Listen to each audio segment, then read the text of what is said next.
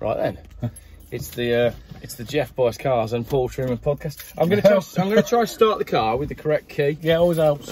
It is there. Yeah. Got 2 Volvo keys in my pocket. So here we are with Paul Truman. Hello. Geoff Eastern, general all-round legend. Who's just driven the import from. You've driven the import from Stockport to Malvern. Yeah. Now you're getting a train, if you can. Hopefully, fingers crossed. From Malvern. Yeah. To London. Yeah. So you can go to Cambridge. Yeah. So you can collect your Volvo V70 T5. T5. Well, hopefully. That we think is probably a D5. Yes. Hang on, while I sort the famous Geoff Buys Cars cameraman out, as Paul referred to it as. Right, let's try that again. So I think before we carry on, I think we should all start a GoFundMe for Geoff for a new car mount. For a new phone mount. Yeah, bless him. He's struggling. Do you know what? I keep saying this. The best phone mount, because I've bought that many over the couple of years I've been making these videos. The best phone mount I've ever had is a TomTom sat nav that's about 10 years old, some electrical tape, and a bit of Velcro. Yeah. I'm just going to go back to just using that. Yeah, you can't beat it, can you? So, you're excited? I'm very excited about your new car. Yeah, I can't wait. So, tell the viewers what it is. So I bought a V70 T5. It's apparently been mapped to 300 brake horse. P2 shape, I believe. Yes, so after the P80, shape. I think that's called P2. Yeah, it's the latest shape one. Bit new for Geoff. It's yeah, 2000. I think it's 2000. So it's the sort of 250 brake horse version. It's done 332,000 miles. Yeah. Which should be interesting. It's a manual. So it's on C70 wheels. Yeah. And it looks fantastic. And it's got what colour is it?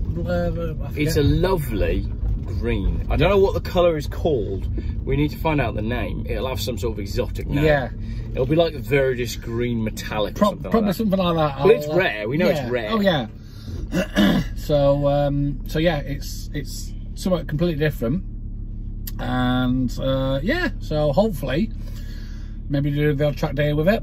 Yeah, something different, because you don't see obviously many Volvos doing track days. You don't. So yeah, it should be fun. Cool, man.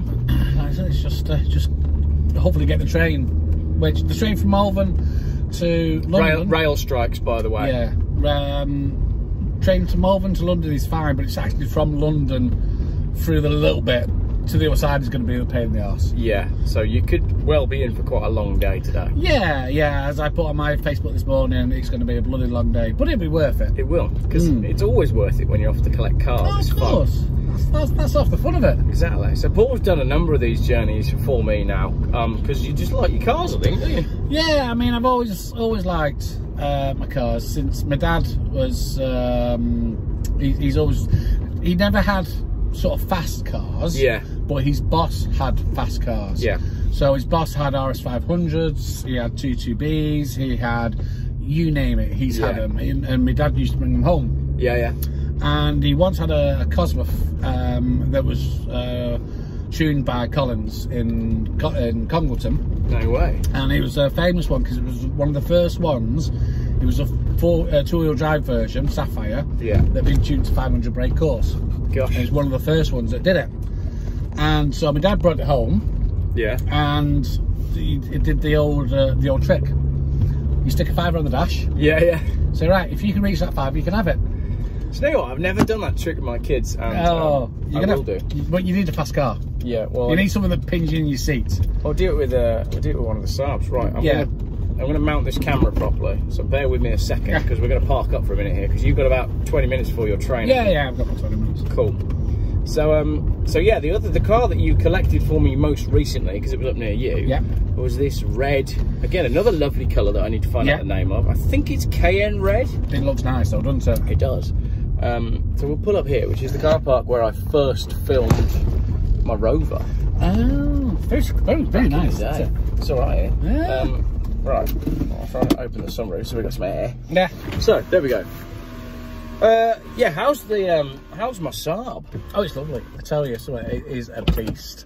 It is literally, it's one of these. It's like I said to you earlier, you take it out, you're driving, 30 mile an hour, 40 mile an hour, absolutely fine. And then you put it in sport mode and you stick your foot down, and it's like it takes a big gulp of air. Yeah. Before it goes, I'm going to have you. and the weight puts you into like 3 figures. Yeah, you could easily lose your license with it because it just goes like. I've always found that the aeros, the way they deliver their power is just, I don't know.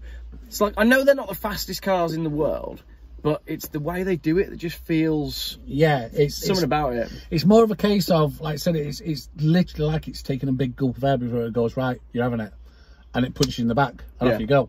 I mean, the only thing I'd probably say about the Saab, because it's got Bilsteins on it, and it's apparently had been polybushed. Yeah. And it's not the most relaxing of rides. No, it's quite firm. It's like that. Yeah, yeah. It's like, and you're on a nice flat piece of road, and you do that all the time. Yeah. And so it's you know, you probably could do Europe in it quite easily. Yeah. You know, but it is a bit hard. That's quite an enthusiastic owner then, isn't it? Oh yeah. What was he like, the chap? I don't know. I spoke to his wife. Oh, okay.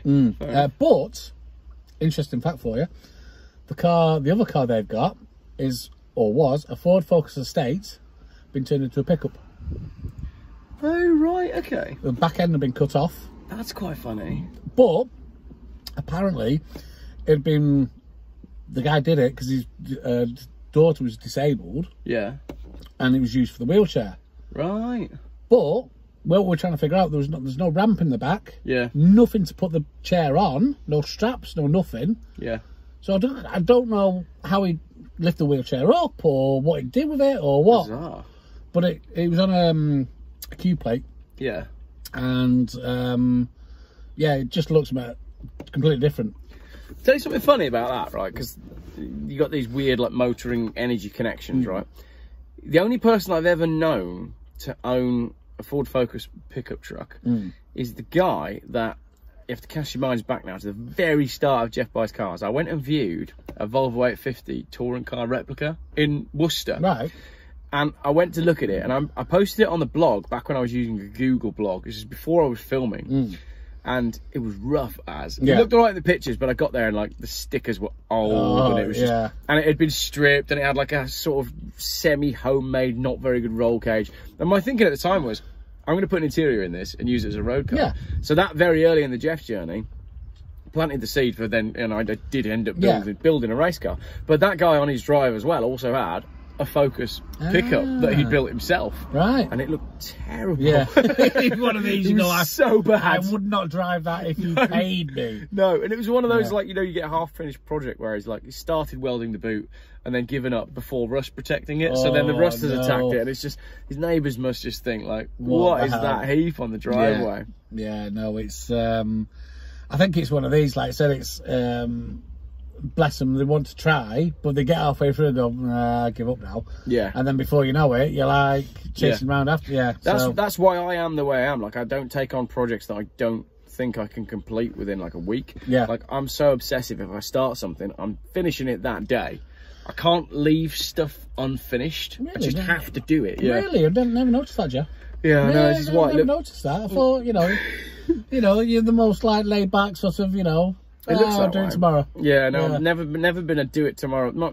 I drive my missus mad because I'll still be on my computer late at night. So last night it was about 11:30 and she was like, you know, come on, are we going to bed? Are we watching a film? And I'm like, I've almost finished the design for the Hilux.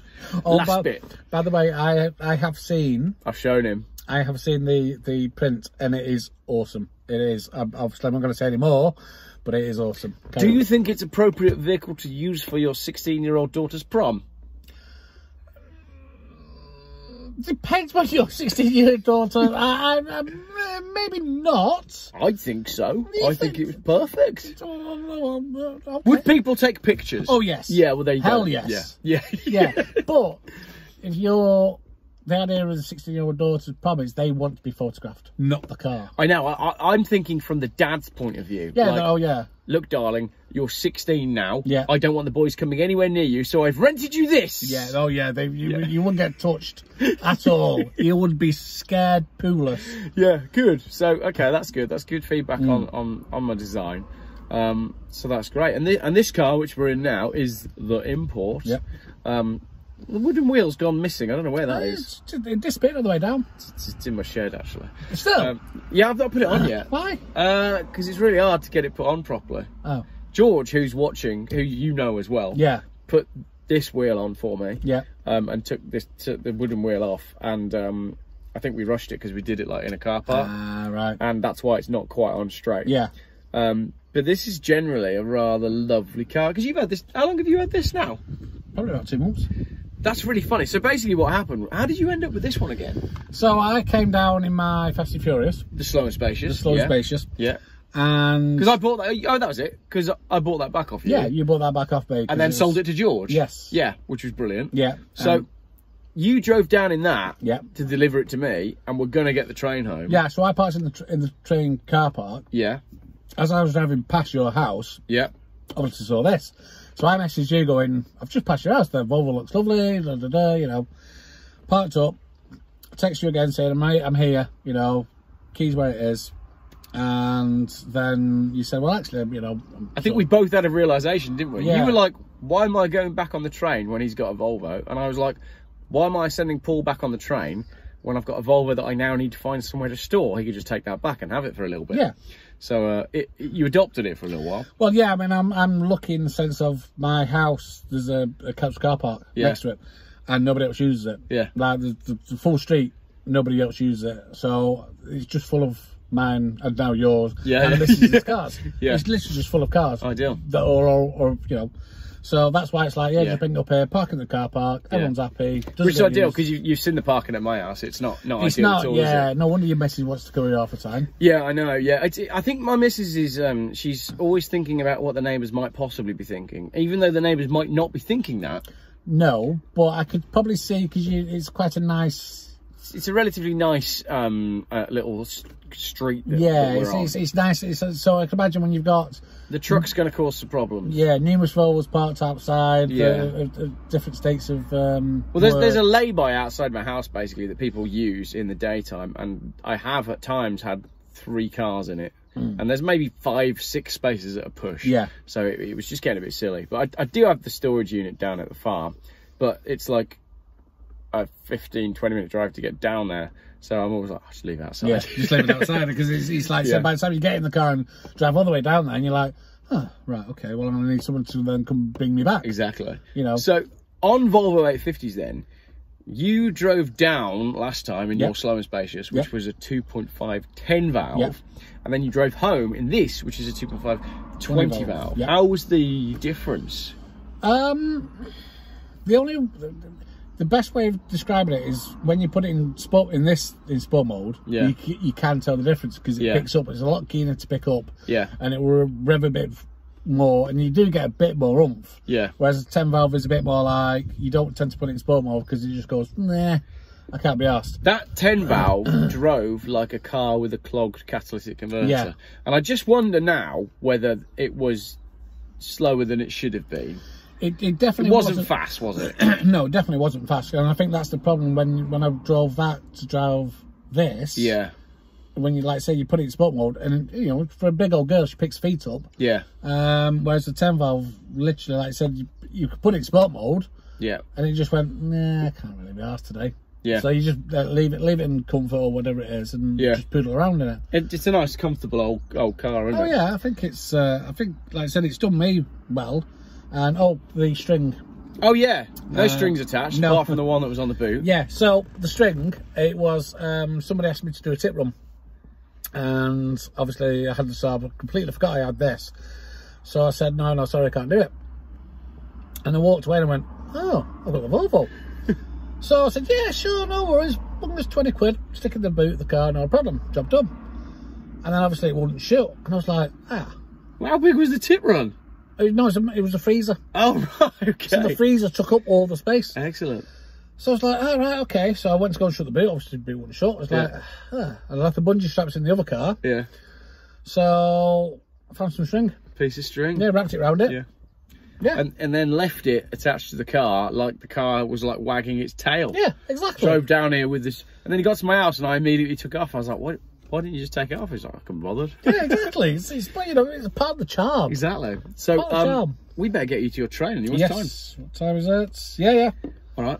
Yeah. Let's go. Thank you very much, everybody, for watching. Paul's off to collect his Volvo V70 T5, hoping that the D5 badge on the back is a joke. Yes, well, we'll find out. I think egg on your face. Yeah, we'll be a bit if we turn up and go, yeah. Also, one more thing while we leave. We did buy another car while we were in the pub, didn't we, really? Oh, we did, yes. Yeah. Yes, we did buy another car. There's another car on the way, which, again, is one that I'll pay for, but it's close to Paul. So. Yeah, so I'll pick it up and bring it down. Bring it down, then we'll go and have another burger. Yeah. All right, thank you, everybody, for watching, and I will let you know if Paul's car actually runs on diesel or not. Yeah, well, exactly, yeah, or runs on something. Yeah.